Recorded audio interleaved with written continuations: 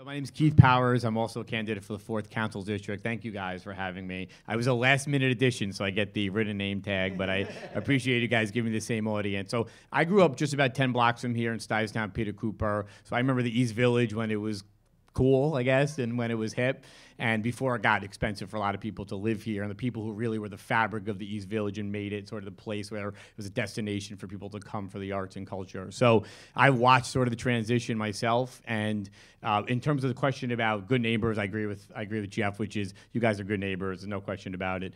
On the question of gentrification and tackling gentrification, it's prices and affordability. So we have to tackle on the real estate side and the business side the question of how to preserve businesses and independent theater spaces, art spaces. On the side of housing, we also have to make it affordable for people to live here. The East Village should be a place where people can continue to live here and grow and raise families and so forth. So I'll take both of those. On the cultural space question, I think it's partially a land use and zoning question. I think we can incentivize more cultural space when we're using the land use process. I think we can create special, we have benefits and density benefits already that exist. If you build a school, a community facility, if you do all sorts of other things, I think we can really strengthen the density bonuses around creating arts and cultural space, put it at an affordable rate, and we can also give things like tax breaks to developers for also building the kind of space that we're looking for. So I got 30 seconds. So I think that's a big part of it. We also have to drive down prices around the way places where people live. One, preserve good affordable housing, like the rent-regulated apartment I grew up in. We have to keep it rent-regulated. We have to create actual new affordable housing that's actually affordable. We can't make affordable housing, call it that, and then people can't afford it once they are ready to sort of have a family and grow. So real affordable housing. And then on small businesses, I think I'll leave it at that. I have a small business plan. I'll talk to you guys about it later. Thank you, Keith.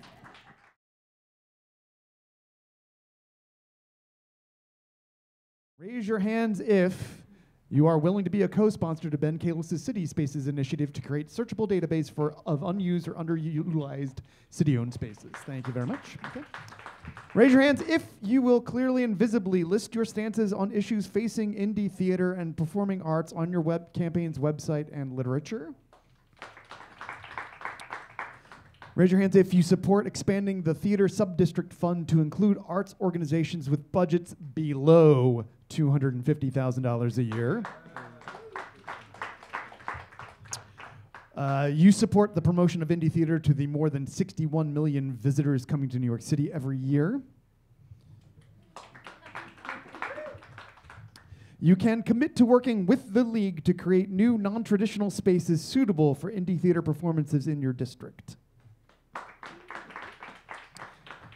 You support campaign finance reform and getting money from PACs, super PACs, or special interests out of political campaigns at all levels. You support New Yorkers for Culture and Arts request to increase the funding by $40 million in the city's budget.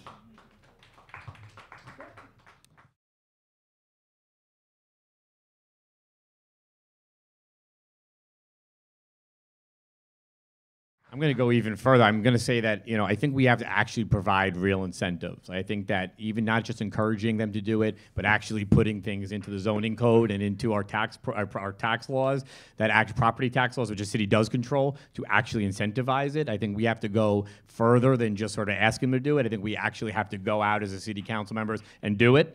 So I think that when we are doing the land use and zoning process, I think we always do these density bonuses. We bring these rezonings to us, and developers ask us for things, and we ask for things back. And I think actually having in the zoning code, and also as council members and council candidates, thinking seriously about how to use our land use process to incentivize cultural space. We like all the stuff that we put in as incentives, but also making cultural space at the front of a priority in terms of what we ask for when they build space. I think that's one, and then also really looking at our property tax code about whether there are other incentives we can give to build affordable housing, but also to build space in the bottom of it that can be cultural and art space. So I think we can even do more than encourage. I think we can require or at least incentivize.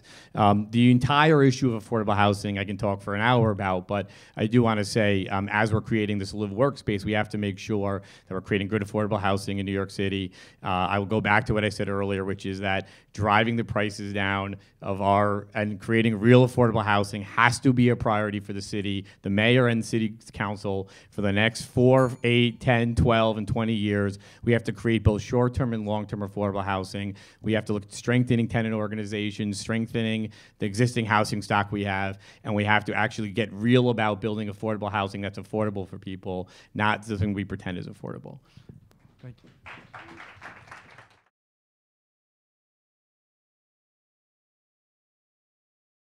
Thank you. And again, I agree. Thank you guys for being here. I know that you could be anywhere but tonight, but to be here and participate is a really big deal and appreciated by all of us. And I have to say congratulations to all the candidates because it's a lot to get up here and to run. So congrats to everybody who's taken the risk. So thanks again. My name is Keith Powers. I look forward to talking to you guys after this, but I would obviously seek your support here and ask if you're looking for a campaign to volunteer for it. So somebody, you live in the 4th, to please take a look at keithpowers.nyc.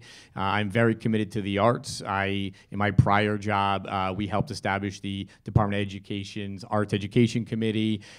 We had worked on legislation around the Council of Arts. I should say I am being supported by Councilmember Ben Kalos, who has your legislation on the city spaces, and I'm very proud of that. I think Ben knows we can work together around issues around creating cultural art space and supporting small businesses and entrepreneurs. So very proud of that. I will leave it at that. Thank you so much. I look forward to seeing you guys out there on the campaign trail. Thanks for being here tonight.